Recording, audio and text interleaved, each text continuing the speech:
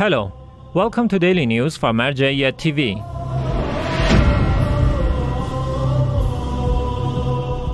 Daily meetings of the Grand Jurist Ayatollah Shirazi in Holy Qom.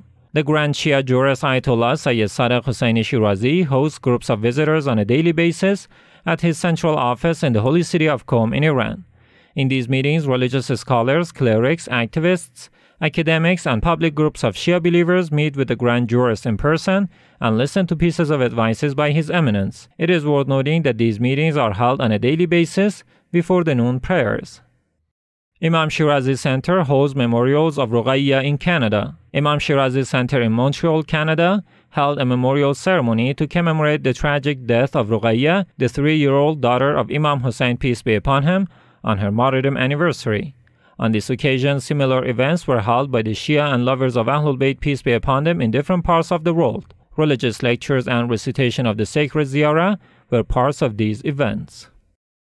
Abiha Institute marks martyrdom anniversary of Imam Hasan in Yemen. Abiha Cultural and Religious Institute, dependent to the office of Grand Shia Jurist Ayatollah Shirazi in Yemen, held special programs to commemorate the martyrdom of Imam Hasan Mujtaba and Roqaya, the 3-year-old daughter of Imam Hussein, peace be upon him. These commemorations continue for 3 nights and host groups of Shia believers and lovers of Ahlul Bayt.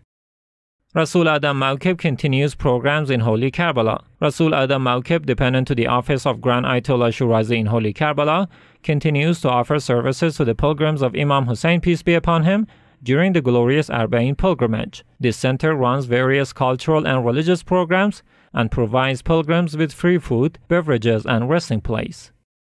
Board members of Imam Hasan Zaki School visit tribal communities of Baghdad. Ensuing an invitation by the Al-Akra tribe in Baghdad, Sayyid Rasul Husseini, the chairman of the school and Husseiniya of Imam Hasan Zaki, met with the distinguished figures of the Shia tribal communities in the Iraqi capital. It is worth noting that these meetings were attended by government authorities, such as delegations from the Interior and Defense Ministries. In these meetings, Sayyid Rasul Husseini received latest updates on the ongoing situation in Iraq and laid out the instructions and guidelines of the Grand Ayatollah Shirazi.